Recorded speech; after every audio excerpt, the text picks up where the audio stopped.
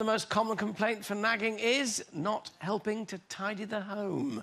But is this a woman's right? Self-confessed nag Christine Hamilton thinks it is and believes men were born to be nagged, while journalist Helen Croydon thinks persistent badgering is the #1 cause of failed relationships.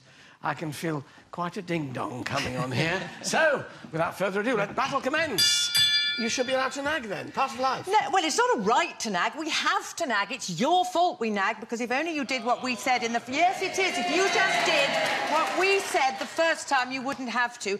And men... Do you know, men are programmed to ignore 80% roughly of what we say. It just goes over their heads. Exactly, you see. He's not... We don't like nagging. We're aware. It's kind of verbal castration. It's just you look as though you're enjoying it. I know, and you're looking at me, and I'm morphing into sort of Hilda Ogden, ghastly role. I know, that's what you're thinking. Please, if only you do what you're told, we don't have to do it. It's reminding, anyway. It's being helpful. It's not nagging. Oh. Hello, Helen. Oh, hello. Speak to me instead. It's not necessary, is it? I think there is nothing... A woman nagging is ugly, uncomposed. It shows she has no control and no life. Because, quite frankly, there are more... Did you hear that man clapping then? Well, you know, there are more important things in the world than remembering to shut the sock drawer, quite frankly. Or put the lid of the loo down.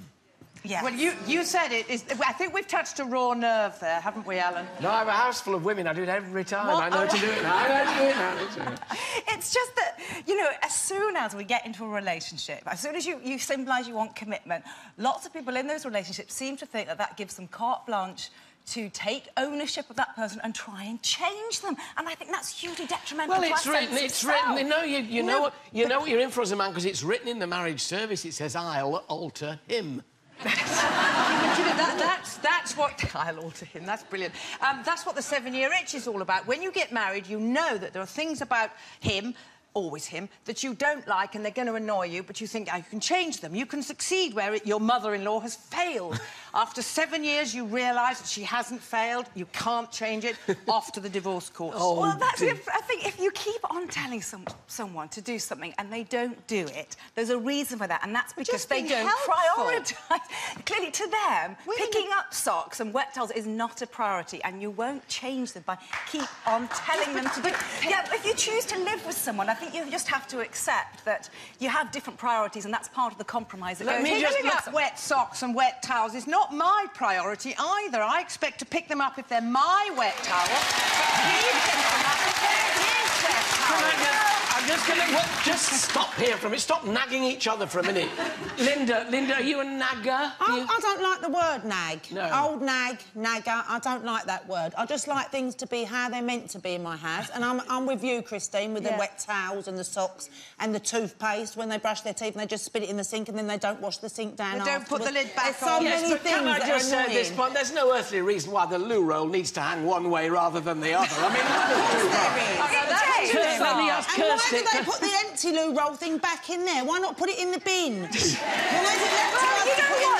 No, but because I would put it in the wrong bin. It needs to go in the recycling bin. Kirsty, do you nag? In the recycling. That goes without saying. There's a recycling. I have to go down my dustbin and take the recycling out because they just lob everything in there. So I get my rubber gloves off and I'm down that bin taking the recycling out. Do you ever wish you hadn't asked?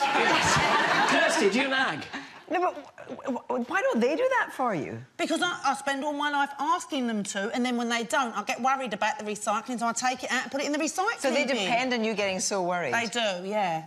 We've got a splinter group breaking out. So you're going to keep on doing it, nothing will stop you. What you haven't understood, and how many more times have I got to tell you, it isn't nagging. It isn't nagging, it is being helpful.